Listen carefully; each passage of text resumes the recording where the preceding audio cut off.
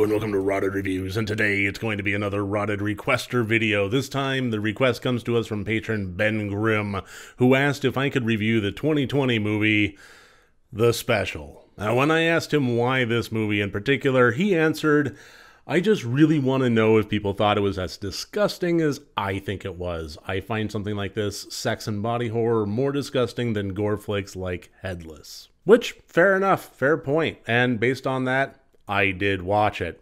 And before I get into my thoughts on that, what I really want to do right now is actually just take a special little moment here and thank all my patrons for their support. You guys mean the world to me. If you would like to support this channel, the best way you can do that is by clicking subscribe and telling your friends. But if you want to go above and beyond, you can sign up for my Patreon. We have many tiers, including watch parties and so on and so forth. And if you want to go even further beyond that, I just want to remind everybody that I do have a merch store.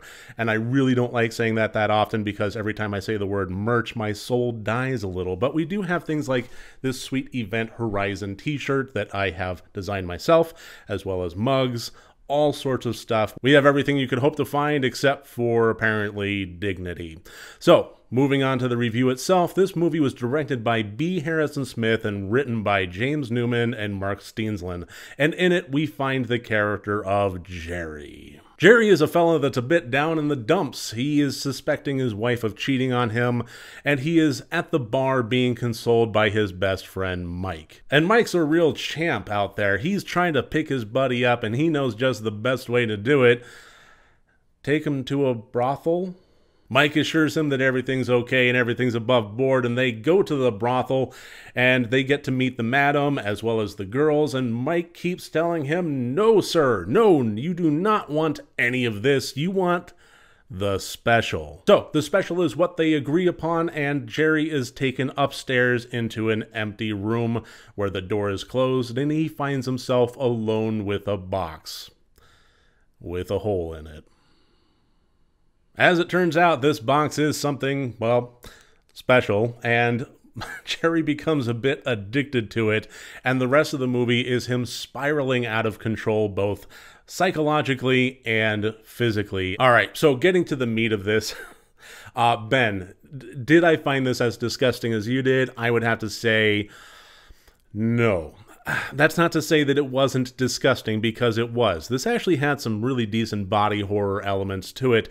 As Jerry is spiraling, there's all sorts of oddness and practical effects that kind of take over from there.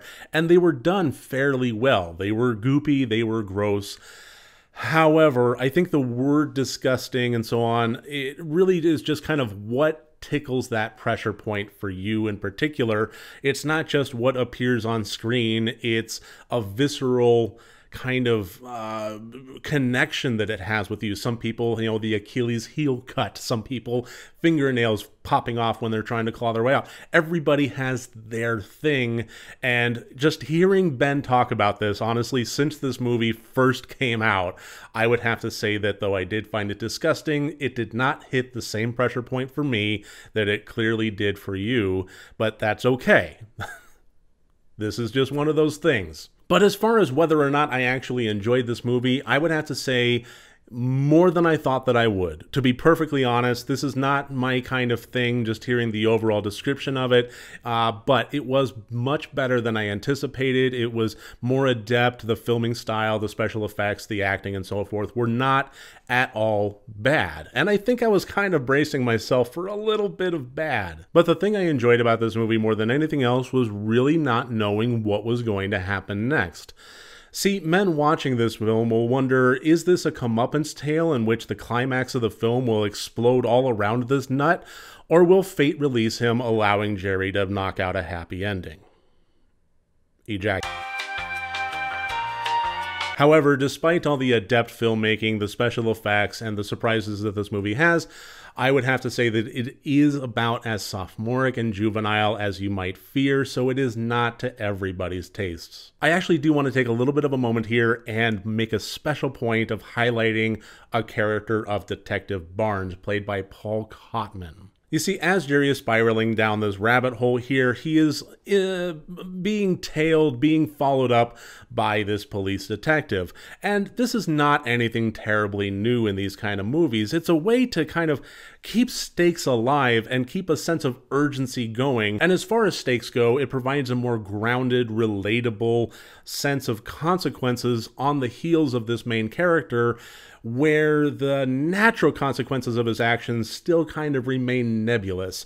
So it's just one of those things that's more of a device, a writing vehicle, more than anything else. For a one-dimensional character whose entire purpose is to be the fire licking at the heels of Jerry, I thought that the way that the dialogue was written, as well as the way that Paul Cotman delivered it, had a sense of caring and interest that was remarkable to me. It was one of those things that stood out, and I was kind of in disbelief at how well this character was coming across as somebody of real interest. So would I recommend this special to all horror movie lovers out there? No. However, way more than I thought that I would, because if you're into something kind of more cerebral with some slow pacing and some social context to it, probably not the one for you.